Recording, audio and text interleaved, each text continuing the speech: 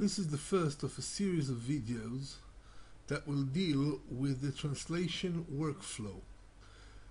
We'll begin with the preparation of a TM in order to translate a file that we have received. The file which we received from a client is this one, the client document. But we have previous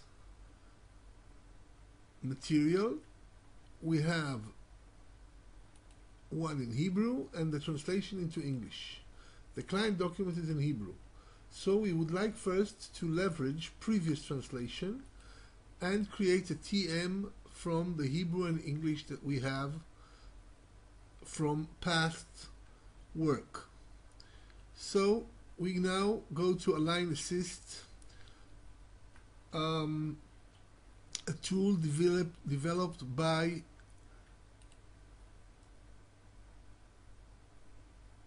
Align Assist, as you can see, and we will use this tool to create a TM. It's a very simple tool and it's free to download. So we open the original file. The original file will be here under workflow. We have prepared it in advance.